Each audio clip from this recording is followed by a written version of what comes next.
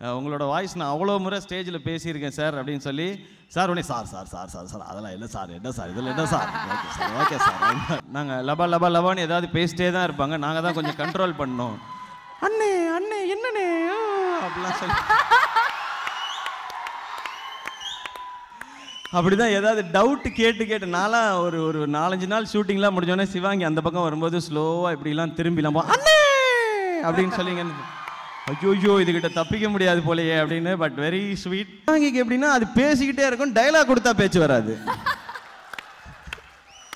இந்த முனிஷ்காந்த் அண்ணன் மட்டும் காளி வெங்கடனுக்கும் புரிஞ்சிருச்சு. முனிஷ்காந்த் அண்ணன் மட்டும் சிபி சார் நம்ம எப்படி சார் நீங்க டைலாக் சொல்லி அப்படின்னாரு. பட் என்னன்னா கம்ப்யூட்டர் இன்ஜினியர் ஆகலாம் அப்படின்னு நினச்சேன். அப்புறம் MBA படிச்சுட்டு ஒரு அந்த மாதிரி இருக்கீங்களா? All the best all the best. இப்போ வரைக்கும் என்ன படித்தேன்னு தெரியல அந்த கம்ப்யூட்டர் சயின்ஸில். நான் ஏற்கனவே சொன்னது தான், என் இன்ஜினியரிங் பேப்பர்லாம் ஏன் பாஸ் ஆனேன்னு எனக்கு தெரியாது, ஏன் ஃபெயில் ஆனேன்னு எனக்கு தெரியாது. பாஸ்போர்ட்டை வாத்தியாருக்கு தான் தெரியும் அதெல்லாம்.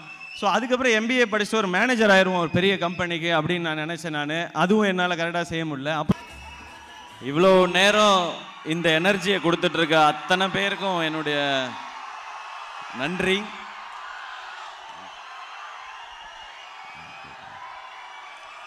ஏன்னா எவ்வளோ நேரமாக இருக்கீங்கன்னு எனக்கு தெரியுது, உங்கள் சவுண்டை கேட்டுகிட்டே இருக்கும்.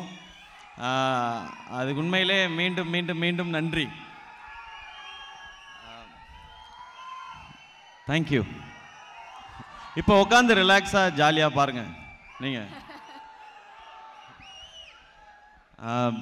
ஃபர்ஸ்ட் வந்து நான் இங்கே ஸ்டேஜில் பெர்ஃபார்ம் பண்ண எல்லாருக்கும் என்னுடைய தேங்க்ஸை சொல்லிடுறேன் ஃபஸ்ட்டு. அப்புறம் நான் ஆரம்பிச்சிட்டேன்னா மறந்துடக்கூடாது. அவ்வளோ அமேசிங்கான பெர்ஃபார்மன்ஸ் கொடுத்தாங்க. முதல்ல ஆரம்பத்துலேருந்து ரியோ பிரதர் ஆடி இருந்தார், அதுக்கப்புறம் சாம் விஷால், அதுக்கப்புறம் சுனிதா அமீர் பண்ணியிருந்தாங்க, அண்ட் லாஸ்ட்டாக மணி பிரதரும் ஆடினார். எனக்கு அவர் ஆடும்போது தோணுனதெல்லாம் இந்த பாட்டுக்கெல்லாம் நம்ம இதில் பாதி கூட ஆடலையே அப்படின்னு தான் தோணுச்சு எனக்கு. அவ்வளோ சூப்பரான பர்ஃபார்மன்ஸ். ஆடின அந்த பர்ஃபார்மன்ஸ் கொடுத்த அத்தனை பேருக்கும் தேங்க்ஸ். அண்ட் இது நான் தேங்க்ஸும் சொல்லிக்கிறேன், அங்கங்கே படத்தை பற்றியும் சொல்லிடுறேன் நான். ஏன்னா இந்த மேடையை முதல்ல நன்றி சொல்கிறதுக்கு பயன்படுத்துறது தான் சரியாக இருக்கும்னு நினைக்கிறேன். Lyca productions Subaskaran sir and Tamilkumaran sir 2 பேருக்கும் பெரிய நன்றி. அவங்களால தான் இன்றைக்கி நாங்கள் எல்லோரும் இப்படி ஒரு மேடையில் நின்று உங்கள் முன்னாடிலாம் பேச முடியுது, இவ்வளோ பேர் மத்தியில் படத்தை பற்றி பேச முடியுது. இதை இப்படி பண்ணலாம் அப்படின்னு நினச்ச அவங்களுக்கு என்னுடைய நன்றி. இந்த படம் அவங்களோட அசோசியேட் ஆனதும் நன்றி. கலை ப்ரோட்ட நாங்கள் ஃபஸ்ட்டு பேசும்போது சொன்னது அதுதான், லைகா ப்ரொடக்ஷன்ஸ் அந்த நிறுவனத்துக்கு அவங்களோட சேர்ந்து நம்ம ஒரு படம் பண்ணுறோம். அந்த படம் ஒரு ப்ராஃபிட்டபிள் வெஞ்சராக இருக்குன்னா உங்களுக்கு டேபிள் ப்ராஃபிட்டில் அது எவ்வளோ காசாக இருந்தாலும் ஓகேனா. லைகா ப்ரொடக்ஷன்ஸ்க்கு இந்த காசு ஒரு பெரிய விஷயம் கிடையாது. ஆனால் நம்ம ஒரு படம் பண்ணுறோன்னும் போது ஒரு படம் ஒரு முதலாளிக்கு லாபகரமான படமாக தான் ஃபஸ்ட்டு இருந்ததுனா தான் தொடர்ந்து முதலாளிகள் எல்லா படங்கள் மேலே இன்வெஸ்ட் பண்ணுவாங்க. ஸோ அதுதான் நாங்கள் முதல்ல நினச்சது, அதை முதல்ல நிகழ்த்தி இருக்கிறோம். அதுக்கு காரணம் இதுக்கு முன்னாடி இருந்த வெற்றிகள்லாம், அந்த வெற்றியெல்லாம் கொடுத்த உங்கள் எல்லாருக்கும் பெரிய பெரிய நன்றி. முக்கியமாக இதுக்கு முன்னாடி படம் டாக்டருக்கு நீங்கள் கொடுத்த வரவேற்புக்கும் வெற்றிக்கும் பெரிய நன்றி.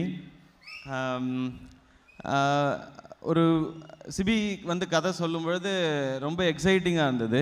முதல்ல இந்த டான் படம் பற்றி நான் சொல்லிடுறேன். நான் இது வந்து யாருக்கும் தெரியாத, இது வரைக்கும் நீங்கள் பார்க்காத கதை கிடையாது. இது உங்களோட கதை, உங்கள் வாழ்க்கையில் நடந்த நிகழ்வுகளோட பதிவு தான் இது. அதை ஒரு உணர்வுபூர்வமாக ஒரு கதையை ஆக்கியிருந்தார் சிபி. ஸோ இதை படமாக பண்ணலாம் அப்படின்போது ஒரு நியூ டைரக்டரோட பயணம் பண்ணணுன்னா நிறையா பேரோட சப்போர்ட் வேணும். அது இங்கே வந்து அந்த மாதிரியான ஒரு சூழ்நிலை இருக்குது. எஸ்பெஷலி அது வியாபார ரீதியாலாம் பார்க்கும் பொழுது ஒரு புது இயக்குனரோட பண்ணுறதுங்கிறது சற்றே சவாலான விஷயம்தான். அந்த சவாலை எடுத்துக்கணும்னு நினச்சேன். இப்போ நான் கேட்குறதெல்லாம் ஒன்று தான், இந்த படம் ஒரு சக்ஸஸ்ஃபுல் படமாக ஆகிறது எல்லாமே உங்கள் கையில் தான் இருக்குது. ஏன்னா நாங்கள் உழைப்பை மட்டும்தான் கொடுக்க முடியும், முடிவையும் ரிசல்ட்டையும் வெற்றியையும் நீங்கள் மட்டும்தான் கொடுக்க முடியும். அப்படி அந்த வெற்றியை நீங்கள் கொடுத்தா அது சிபிக்கு மட்டும் லைஃப் சேஞ்சிங்காக இருக்காது, எனக்கு ஒரு பெரிய ஹோப் வரும், பெரிய நம்பிக்கை வரும், எல்லா ப்ரொடியூசர்ஸ்க்கும் ஒரு பெரிய நம்பிக்கை வரும், அறிமுக இயக்குநர்களையும் வச்சு தொடர்ந்து நிறையா படங்கள் பண்ணலாம் அப்படிங்கிறது. அந்த நம்பிக்கையை நீங்கள் கொடுப்பீங்க அப்படின்னு நான் நம்புகிறேன். அதுக்கு செய்ய வேண்டியது ஒன்று தான். இப்போ நீங்கள் யோசிக்கிறது படம் நல்லா கொடுத்தா நிச்சயமாக வெற்றி கொடுத்துருவாங்க மக்கள். அது இப்போ எல்லா இடத்துலையும் ப்ரூவ் ஆகிடுச்சு. அது எந்த மொழியிலேருந்து எந்த ஸ்டேட்லேருந்து வந்திருக்குன்றது பிரச்சனையே கிடையாது. படம் நல்லா இருந்தால் இங்கே ஹிட் கொடுப்பாங்க மக்கள் அப்படின்ற நம்பிக்கை இருக்குது. ஸோ கஷ்டப்பட்டு தான் எல்லாருமே எல்லா படங்களும் எப்படி கஷ்டப்பட்டு ஆசாசியாக எடுக்கிறாங்களோ அந்த மாதிரி தான் இந்த படமும் பண்ணியிருக்கிறோம். இதுக்கு கிடைச்ச டீம் வந்து சூப்பரான டீம். எனக்கு நான் ரசித்த எனக்கு பிடித்த அத்தனை பேரையும் ஒரு படத்துக்குள்ளே இணைச்சிருக்கிறாங்க. ஸோ அதுவே எனக்கு ரொம்ப சந்தோஷமாக இருந்தது. சமுத்திரகனி அண்ணன் இங்கே பேசின ஸ்பீச் எவ்வளவு ஆழமாக இருந்ததோ அந்த மாதிரியான ஒரு கதாபாத்திரம் தான் அண்ணனோட கதாபாத்திரம். இதில் அவ்வளோ உணர்வும் இந்த படத்துலேயும் இருக்குது. அவங்களோட எனக்கு ஒவ்வொரு முறை நடிக்கும்போதும் ஒரு ஸ்பெஷல் எனர்ஜி தான். தம்பி வாடா நம்ம ஜெயிப்போம்டா, வெல்வம்டா நம்ம அப்படின்னு சொல்லிகிட்டே இருப்பாங்க. அன்றைக்கெல்லாம் நம்ம வேறு ஏதாவது பிரச்சனையில் அப்படியே தோண்டு போய் உக்காந்துருப்போம். அது அவங்களுக்குலாம் தெரியவே தெரியாது.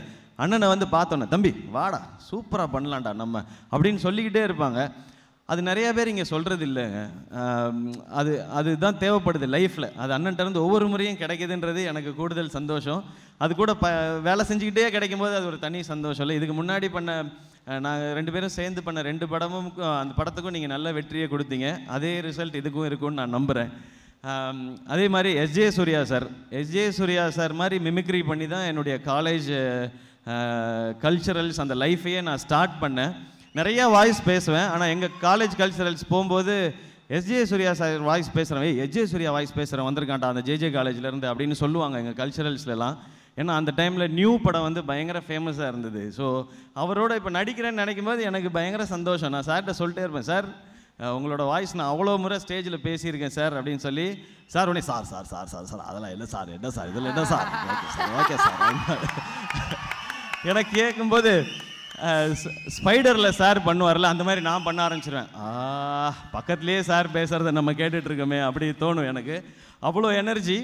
இந்த படத்தில் நீங்கள் எல்லாம் காலேஜில் அப்படி ஒரு வாத்தியார் எங்கேயோ பார்த்துருப்பீங்க. உங்களுடைய பிரின்சிபலாக இருந்திருப்பாங்க, இல்லை டீனாக இருந்திருப்பாங்க, ஹெச்ஓடியாக இருந்திருப்பாங்க. அந்த மாதிரி ஒருத்தர் தான் இந்த படத்தில் வந்து என் பார்வையில் கேட்டிங்கன்னா மேபி எனக்கு ஒரு பேர் இருக்கிறதுனால, எனக்கு ஒரு இன்ட்ரொடக்ஷன் சாங் இருக்கிறதுனால ஒரு ஹீரோ அப்படின்னு சொல்லிக்கலாம். ஆனால் என்னை பொறுத்த வரைக்கும் இந்த படத்தில் அத்தனை பேரும் கதாபாத்திரங்கள், உங்களோட வாழ்க்கையில் பயணித்த கதாபாத்திரங்கள், நீங்கள் சந்தித்தது இல்லை நீங்களாகவே கூட இருக்கலாம். நான் பார்க்குற எல்லாருமே இந்த படத்தில் என்னை பொறுத்த வரைக்கும் எல்லாருமே முக்கியமான கதாபாத்திரங்கள் அப்படி தான் நான் பார்க்குறேன். இதில் இவங்க ஹீரோ இவங்க வில்லன் அப்படி நான் பார்க்கவே இல்லை. அப்படியான ஒரு படம் தான் இது. அதுக்கப்புறம் பிரியங்கா மோகன் அவங்களோட டாக்டரில் சேர்ந்து ஒர்க் பண்ணோம். ஆனால் அந்த படத்தில் ஃபுல்லாக அவங்க என்னை திட்டிக்கிட்டே இருப்பாங்க படம் ஃபுல்லாக. அந்த படம் ஃபுல்லாக அப்படி தான் இருந்துச்சு. இந்த படத்துலேயும் கொஞ்சம் திட்டலாம், எக்ஸ்ட்ரா 2 அறையெல்லாம் அரைஞ்சிருக்காங்க என்ன இந்த படத்தில். பட் அவங்களோட கேரக்டர் என்ன அட்வான்டேஜ் பிரியங்கா மோகன்கிட்டனா, நீங்கள் என்ன சீன் வேணால் தைரியமாக அவங்கள்ட்ட கொடுக்கலாம். அவங்கள்ட்ட நம்ம தமிழ் மொழி அவங்களுக்கு நல்லா தெரியுன்றதுனால டேரக்டருக்கு வந்து பாதி டென்ஷன் கிடையாது. ஸோ என்னன்னாலும் அவங்க பெர்ஃபார்ம் பண்ணிவிடுவாங்க. அண்ட் என்னோட சூரியன் நடிச்சிருக்காரு. எப்போவும் சூரியனும் நானும் சேர்ந்து நிறையா கலாட்டா பண்ணி பார்த்துருப்பீங்க நீங்கள். இந்த படத்தில் அவர் ஒரு ப்ராப்பர் கேரக்டர் ரோலாக தான் அண்ணன் பண்ணியிருக்காங்க. சிபி சொல்லும்போதே இதில் நீங்கள் 2 பேர் ஏற்கனவே பண்ண மாதிரி இருக்காதுன்னு அப்படின் போது அப்படியாப்பா சரிப்பா. இதில் அவருடைய கேரக்டர் பேரை பெருசுன்னு வச்சுருக்கோம். பெருசுன்னு கூப்பிட்டுட்டே இருப்போம். ஷூட்டிங் ஸ்பாட்லேயும் கூட தம்பி இந்த ஷூட்டிங்கில் சீனில் கூப்பிட்றதோடு நிறுத்திக்கணும், என்ன பெருசு உன்னையோட 2 வயசு ஜாஸ்தி அவ்வளோதானே அப்படின்னு இருப்பார் அண்ணன். ஸோ சூரியனை இந்த படம் எனக்கு காமெடி நிறையா இல்லையே அப்படிலாம் கேட்காம இந்த டீமில் நான் வந்து இணைகிறேன்னு சொன்னாங்க. சூரியனை தேங்க்யூ. அதுக்கு ஒரு நல்ல கேரக்டர் ரோல் எடுத்து நான் பண்ணுறேன்னு சொல்லி வந்ததுக்கு தேங்க்ஸ்ண்ணே. அப்புறம் பாலா, விஜய் ப்ரோ, சிவாங்கி, ராஜு, ஷாரிக் அவங்க எல்லாமே நிறையா சொல்லிட்டாங்க. நான் திரும்ப எக்ஸ்ட்ரா சொல்ல விரும்பலை. ஆல்ரெடி நீங்கள் நிறைய நேரம் வேறு ஆக்கிட்டீங்க. பட் இவங்களோடலாம் இருந்த டைம் வந்து ரொம்ப ஸ்பெஷலாக இருந்துச்சு. எங்களுக்கு காலேஜுக்கு போன ஃபீல் தான். ரொம்ப வருஷம் கழித்து திரும்ப என் காலேஜுக்கு போன உணர்வை இவங்க எல்லாருமே கொடுத்தாங்க. அதனால தான் இவங்க எல்லாரையும் ரொம்ப பிடிச்சிது. சிவாங்கி உங்கள் எல்லாருக்கும் தெரியும் அவங்க எப்படி அப்படின்னு சொல்லி. அவங்களுக்கு கேமராவுக்கு முன்னாடி ஒரு மாதிரி நடிப்பாங்க, பின்னாடி ஒரு மாதிரி இருப்பாங்கன்னு கிடையாது. எல்லா டைமும் ஒரே மாதிரி தான். நாங்கள் லபான்னு ஏதாவது பேசிட்டே தான் இருப்பாங்க. நாங்கள் தான் கொஞ்சம் கண்ட்ரோல் பண்ணோம்.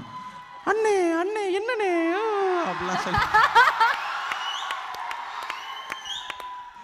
அப்படிதான் ஏதாவது டவுட்டு கேட்டு நான்லாம் ஒரு 4-5 நாள் ஷூட்டிங்லாம் முடிஞ்சோடனே சிவாங்கி அந்த பக்கம் வரும்போது ஸ்லோவாக இப்படிலாம் திரும்பிலாம் அண்ணே அப்படின்னு சொல்லிங்க.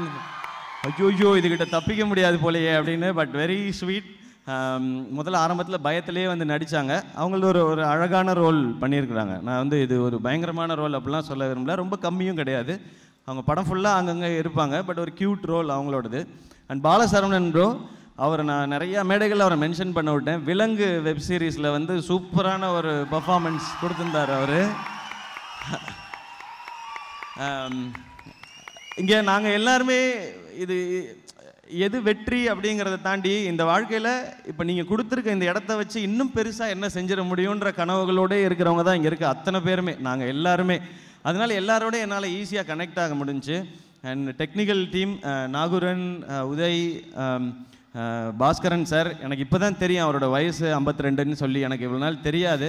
நான் அவரை ப்ரோன்னு கேஷுவலாக இது பண்ணிட்டேன். நானும் சின்ன பையனாக இருக்கும்போது தான் படையப்பா பார்த்தேன் ப்ரோ. நீங்கள் பையனோட போய் பார்த்தீங்கன்றது எனக்கு தெரியாமல் போயிடுச்சு பாருங்கள்.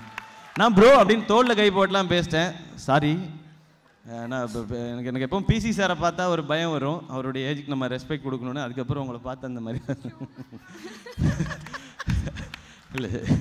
இல்லை சிபி சொன்னதை நான் அப்படியே ஃபாலோ பண்ணிக்கிறேன், அவ்வளோதான். அண்ட் ஆதிராமா, அவங்களோட நாங்கள் நம்ம வீட்டு பிள்ளையில் ஒர்க் பண்ணோம், திரும்ப இதில் ஒர்க் பண்ண நினச்சிட்டேன். அண்ட் அவங்கள பார்க்கும்போது ரொம்ப ரூட்டாக நம்ம வீட்டில் நம்ம ஃபேமிலியில் இருந்த ஒருத்தர் அப்படின்றது தான். அண்ட் அனிருத் ப்ரோ, அவரால் இன்றைக்கி வர முடியல, ஏன்னா ஃபைனல் டச்சை கொடுத்துட்ருக்காரு படத்துக்கு, இன்னும் எப்படிலாம் அழகு சேர்க்கறது அப்படின்னு சொல்லி அவருடைய சப்போர்ட்டை கொடுத்துருக்காரு. அண்ட் ப்ளஸ் அவர் கண்டினியூஸாக எவ்ரி 2 வீக்ஸ் ஒரு படம், அவருடைய படம் வந்துகிட்டே இருக்குது. ஸோ அவர் பயங்கர, அதாவது தூக்கமே இல்லாமல் ஒரு மாதமாக வேலை பார்த்துட்டே இருக்கார். அனி ப்ரோ, உங்களுடைய அன்புக்கும் சப்போர்ட்டுக்கும் தேங்க்யூ, ஆல்வேஸ் லவ் யூ. எனக்கு நீங்கள் கொடுக்குற பாடல்கள், அந்த ஹிட் பாடல், அதெல்லாம் தாண்டி உங்களோட நட்பு எனக்கு ரொம்ப ஸ்பெஷல், அது எப்போவுமே இருக்கும். தேங்க்யூ எல்லாத்துக்குமே. அண்ட் நம்மளுடைய ப்ரொடக்ஷன் டீம், எஸ்கே ப்ரொடக்ஷன்ஸோட டீம் சேர்ந்து கலையிலேருந்து எல்லாருமே அவங்களுடைய ஒர்க் இதில் ரொம்ப பெருசு. ஏன்னா எங்களோட சேலஞ்சே என்னென்னா, கொரோனா டைமில் இப்படி ஒரு ஸ்கிரிப்டில் நாங்கள் மாட்டிக்கிட்டோம். எந்த சீன் எடுத்தாலும் காலேஜ் பசங்க, க்ரௌடு, நிறையா பேர் அப்படின்னு இருக்குது. ஸோ அதை ஆர்கனைஸ் பண்ணி பண்ணுறதுங்கிறது ரொம்ப டஃப். அதை வந்து ரொம்ப அழகாக பண்ணி எல்லாத்தையும் கரெக்டாக பேலன்ஸ் பண்ண எல்லாருக்கும் வாழ்த்துக்கள், நன்றி. அண்ட் சிபி சக்கரவர்த்தி, அவர் சொன்னார், இந்த மாதிரி பேரண்ட்ஸ் எல்லாரையுமே நான் வந்து எல்லா டைமும் நிற்க வச்சுருக்கேன், இங்கே தான் உட்கார வச்சுருக்கேன் அப்படின்னு சொல்லி சொன்னார். அதை கேட்கும்போதே எனக்கு ரொம்ப சந்தோஷமாக இருந்தது. சிபி, இன்னும் நிறையா மேடைகளுக்கு அவங்கள நீங்கள் கூட்டிகிட்டு போக போகிறீங்க, அந்த நம்பிக்கை இருக்குது. நான் வந்து நீங்கள் ஒரு பயங்கரமான, நீங்கள் தான் தமிழ் சினிமாலே அடுத்து பயங்கரமாக கதை எழுதி பயங்கரமாக, அதெல்லாம் நான் சொல்லவே மாட்டேன். ஆனால் கடுமையாக உழைக்கிறவங்கள நமக்கு தெரியும், அது நம்ம கண்ணில் பார்த்தா தெரியும். நீங்கள் கடுமையாக உழைக்கிறீங்க, மீதியை விட்டுருங்க, ஆடியன்ஸ் பார்த்துப்பாங்க. அவங்களுக்கு தெரியும் யாருக்கு கை தட்டணும், யாரை மேலே கொண்டு வரணும், எல்லாமே அவங்க பார்த்துப்பாங்க. அந்த நீங்கள் உழைச்ச உழைப்பை நம்பி தான் நான் இங்கே நின்று தைரியமாக கான்ஃபிடெண்ட்டாக பேசிக்கிட்டு இருக்கேன் நான். அண்ட் சிபிகிட்ட வந்து ஒரு பிடிவாதம் உண்டு. அது வந்து நாங்கள் நடுவில் கேட்டுருப்போம், உங்கள் அப்பா அம்மாட்ட சொல்லவா அவங்களன்னு. நான் ஒருத்தன் தான் அப்பா அம்மாவை கூப்பிடலன்னு நினைக்கிறேன் நான். சார் சொல்ல, ஃபஸ்ட் டே ஷூட் வரும்போது உங்களை பற்றி சொல்ல வேணேன் சார் அது மட்டும் சொல்லிடுறாங்க சார், அது மட்டும். நான் எதுவுமே சொல்கிற ஐடியா இல்லை, சும்மா வம்பிழுப்பேன். பட் இன்னமும் ஒரு வீட்டு மேலே அந்த பயம் இருக்குது, வேலை மேலே பயம் இருக்குது. அண்ட் சிபிட் எனக்கு ரொம்ப பிடிச்ச விஷயம், படம் ஆரம்பித்ததுலேருந்து இப்போ வரைக்கும் என்றைக்கு போனாலும் ஆஃபீஸில் தான் இருப்பார். அவர் லீவுக்கு போயிருக்காரு, டூருக்கு போயிருக்காரு, இல்லை சொந்தக்காரங்க வீட்டுக்கு போயிருக்காரு, ஒரு வெட்டிங்க்கு போயிருக்காரு அப்படின்னு இல்லை. முழுக்க இது என்னுடைய முதல் படம், என்னுடைய கனவு, என் வெறி, இதில் என் மேக்ஸிமம் உழைப்பை போடணும்னு சொல்லி போட்டிருக்காரு. நான் மறுபடியும் சொல்கிறது அதான், அந்த உழைப்பை நான் ரொம்ப நம்புகிறேன். நான் இங்கே உழைக்கிறவங்களுக்கு மக்கள் வந்து கைவிட்டதே கிடையாதுன்றதான் என்னுடைய நம்பிக்கை. அண்ட் சிபி, நீங்கள் கதை சொல்கிற விதம் எனக்கு பிடிச்சிருந்துச்சு. நீங்கள் எடுக்கும்போது விட எனக்கும் சிபிக்கும் நிறையெல்லாம் வரும், இது எப்படி சிபி, அது எப்படி சிபிலாம் நிறைய கேட்பேன் நான். அப்போ இல்லை சார், இது கரெக்டாக தானே சார் இருக்கும், இது கரெக்டாக தான் சார் இருக்கும்னு. அண்ட் ஃபஸ்ட் டைம் நான் இது வரைக்கும் ஒர்க் பண்ணதில் நான் எனக்கு ஸ்பாட்டில் ஏதாவது ஒன்று தோணும், ஒரு பஞ்சு கூட போட முடியாமல் இருந்தது இந்த ஷூட்டிங்கில் மட்டும்தான். இது எனக்கு மட்டும் இல்லை, அத்தனை பேருக்குமே இந்த டென்ஷன் இருக்குது. முனிஷ்காந்த் அண்ணெல்லாம் வந்து எனக்கெலாம் 2வது நாள் 4வது நாள் ஷூட்டிங்கில் புரிஞ்சிருச்சு. அதிகபட்சம் 1 வாரம் இங்கே போய் எதுவும் சொன்னாலாம் எடுத்துக்க மாட்டாப்ல சிபி, நம்ம வேலையை பார்த்துட்டு போய்டுவோன்னு. ஆனால் முனிஷ்காந்த் அண்ணன் ஷூட்டிங் வரும்போதெல்லாம் அதோ சார் ரத்தத்தில் ஒரு டயலாக் வந்து நானும் பாலாவும் இப்படியே பார்ப்போம், பாரு இது ரொம்ப லேட்டாக வந்து இப்படி முன்னாடி போய்கிட்டு இருக்குன்னு. கடைசி நாள் ஷூட்டிங் வரைக்கும் அவர் சார் அந்த இடத்துல ஒரே ஒரு டயலாக் கொண்டு ஸோ போயிட்டு ரிட்டன் வந்துகிட்டே இருக்கான்னு சொல்லிட்டு. பாலாக்கெல்லாம் 2வது நாளே தெரிஞ்சிருச்சு, எது சொன்னாலும் குவைட்டாகவே இருப்பாப்புல. விஜய்லாம் வந்த நாள்லேருந்தே குவைட்டு தான், நமக்கு டைலாக் கொடுத்தாங்கன்னா பேசுவோம் அப்படின்றது. சிவாங்கிக்கு எப்படின்னா அது பேசிக்கிட்டே இருக்கும், டைலாக் கொடுத்தா பேச்சு வராது. இந்த முனிஷ்காந்த் அண்ணன் மட்டும், காளி வெங்கடனுக்கும் புரிஞ்சிருச்சு. முனிஷ்காந்த் அண்ணன் மட்டும் சிபி சார் நம்ம எப்படி சார் நீங்க டைலாக சொல்லி அப்படின்னாரு. பட் என்னன்னா இவ்வளோ எல்லாரும் அவங்களுக்குன்னு பங்குன்னு ஒன்று கொடுத்துட்டோம், இதை பண்ணுங்க போதும் அப்படின்றது எப்போவுமே சிபி சொல்லிடுற விஷயம். அது ஒரு பக்கம் பார்க்கும்போது அதுக்கப்புறம் ஒரு டைரக்டரோட முடிவு, நம்பிக்கை, கன்விக்ஷனில் நம்ம போயிட்டோன்னா நமக்கும் வேலை செய்கிறது ஈஸியாக இருக்கும். அந்த வகையில் இவ்வளவு க்ரௌடையும் மேனேஜ் பண்ணி, இவ்வளவு காஸ்ட் அண்ட் க்ரூவையும் மேனேஜ் பண்ணி இந்த படத்தை வந்து ஒரு நல்ல என்டர்டெய்னராக எடுத்திருக்காரு.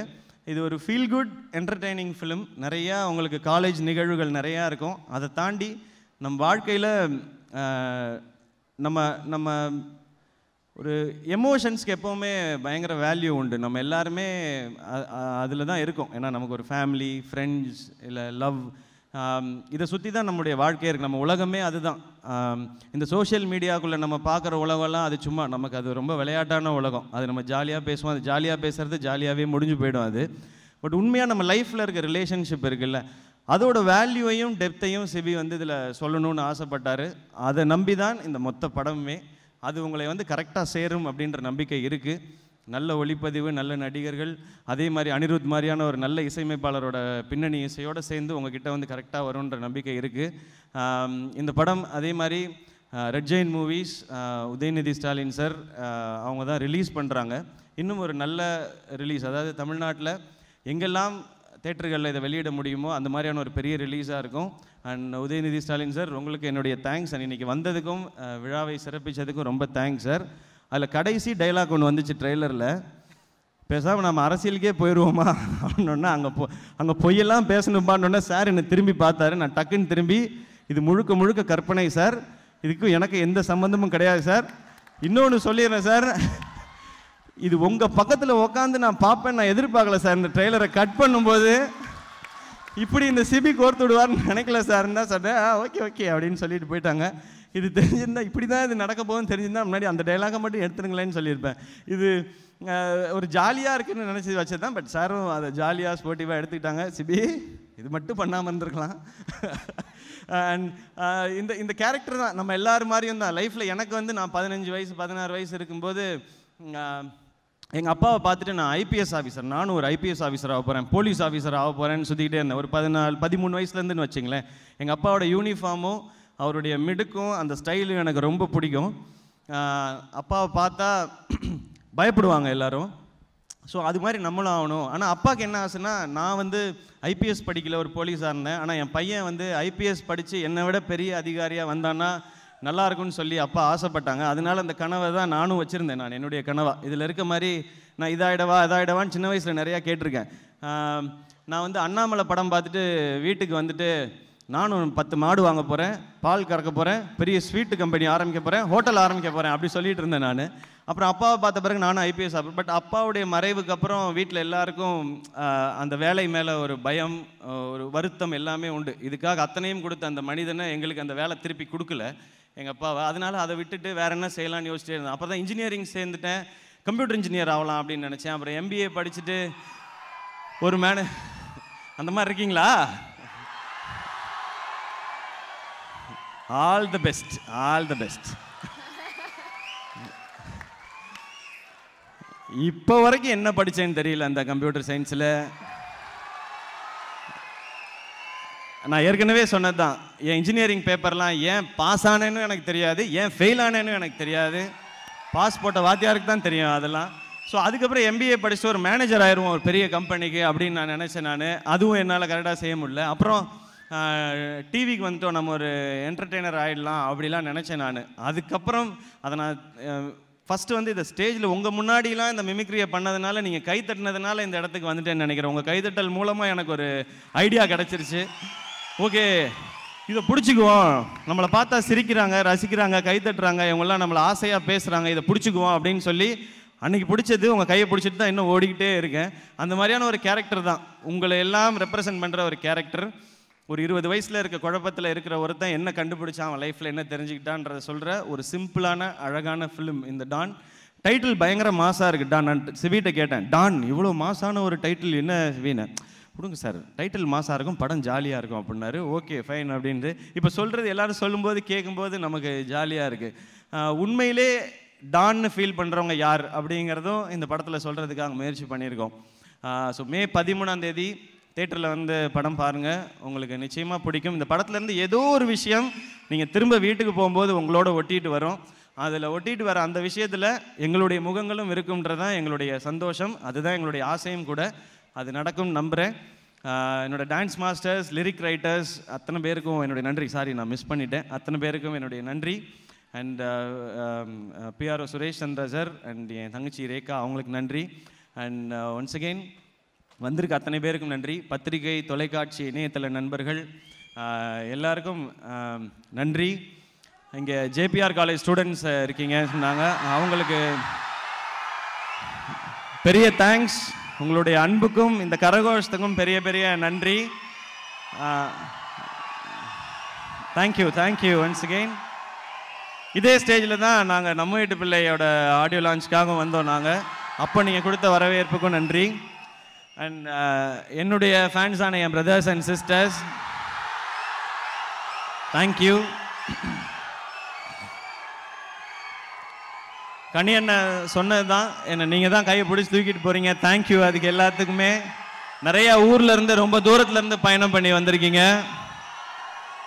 நன்றி எல்லாருக்கும். தயவு செஞ்சு பத்திரமா வீட்டுக்கு போங்க. அதான் நான் ஒவ்வொரு முறையும் சொல்கிறது, அது ரொம்ப முக்கியம். இந்த ஃபங்க்ஷன் சக்ஸஸ்ஃபுல்லாக ஆகிறது வந்து நீங்கள் எல்லாம் வீட்டுக்கு பத்திரமா போயிட்டீங்கன்னு கேட்குறதுல தான் எனக்கு இருக்குது. பத்திரமா போங்க, படத்தை என்ஜாய் பண்ணுங்கள், உங்கள் ஃபேமிலி ஃப்ரெண்ட்ஸ் எல்லாரையும் கூட்டிகிட்டு போங்க. அண்ட் ஒன்ஸ் அகெயின் எல்லாருக்கும் நன்றி. மே 13 பெரிய ஸ்க்ரீனில் நாங்கள் எல்லோரும் உங்களை சந்திக்கிறோம். டான் உங்களுக்கு பிடிக்கும்னு நம்புகிறேன். Love you all.